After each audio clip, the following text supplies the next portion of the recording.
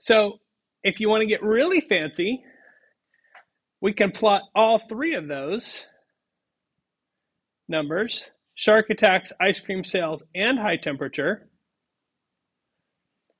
And the cool thing about these plots is that it's three-dimensional, so you can actually see ice cream sales going up, high temperature going up, and the number of shark attacks.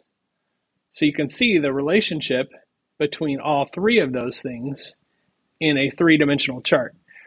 And keep in mind, all I had to do to create this three-dimensional chart was tell it X, Y, and Z axes.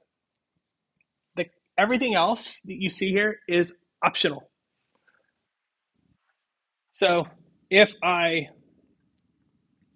going to leave color in there.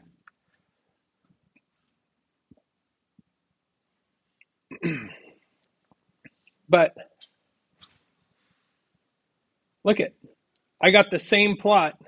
I didn't get as much information out of it, but that same level of interaction. Just saying I want to know the relationship between high temperature shark attacks and ice cream sales.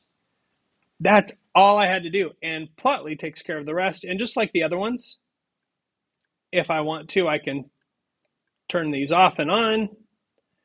I can rotate this. I can export an image. I can zoom in and out. So I can really see how that data is all related in 3 dimensions, which is pretty neat.